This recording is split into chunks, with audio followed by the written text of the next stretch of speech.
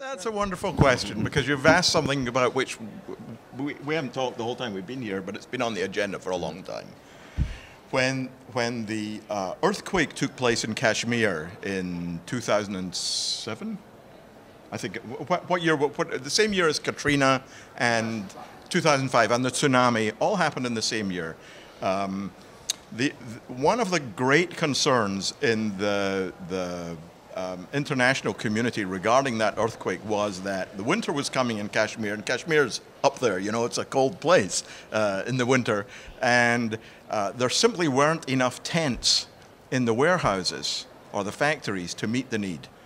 They needed some 500,000 winterized tents, they thought, and only 200,000 to 300,000 tents were available because they were already being used for these other disasters that had preceded them. Ironically, Pakistan is where most of those tents are manufactured on the planet, but nevertheless there were none available, or not enough available. So although I didn't have the answer at the time, and we're too young to have been able to solve this, it immediately struck me that there are lots of tents on the planet and other tools or materials, blankets, etc., in people's garages, in their attics, etc., etc. The question is, how do you get them from where they are to where they need to be? When I was growing up in Britain, one of the things that happened is every year there's something called Rag Week. And that's when the students get dressed up in like clowns and the like, and they, like locusts, raid the community for money, raising money for charity. They will stop your car, and until you fork up the money, you don't get to move your car, and so on and so forth. You're accosted on the street, and so on. It was a marvelous way to raise money, and they still do it. Although they've got restrictions on how many times they can shake the can now because it's intrusive. It's interesting, but another story. Anyway, it occurred to me that students are the kinds of people who are willing to get off their backsides and go knock on people's doors for a good cause.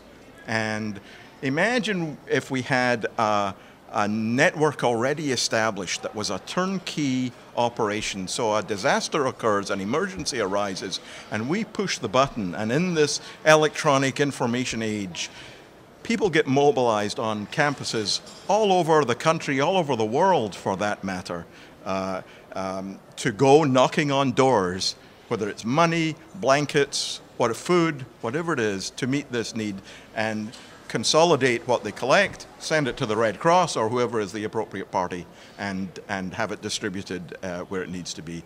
We've had that vision ever since that earthquake.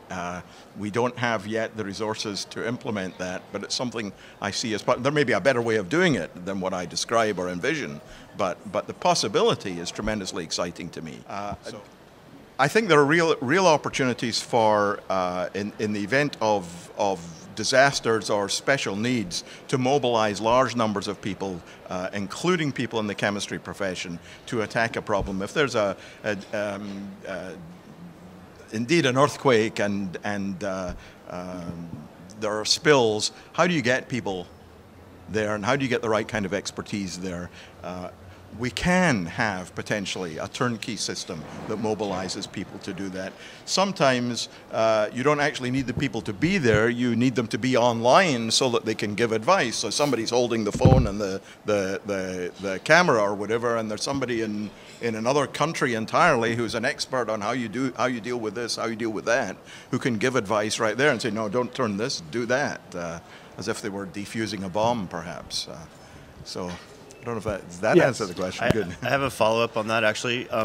We had a potluck or a meeting last year, and this question had been asked, and it was one interesting comment from an attendee at the conference was, well, you know, if a chemist is there, they can typically smell what the problem is, and so a chemist has a very good nose. They can typically identify what types of chemicals that might be involved, and so rather than taking a huge analytical lab to do this, sometimes people can just tell by the smell what the chemicals are involved. So I thought that was an interesting comment.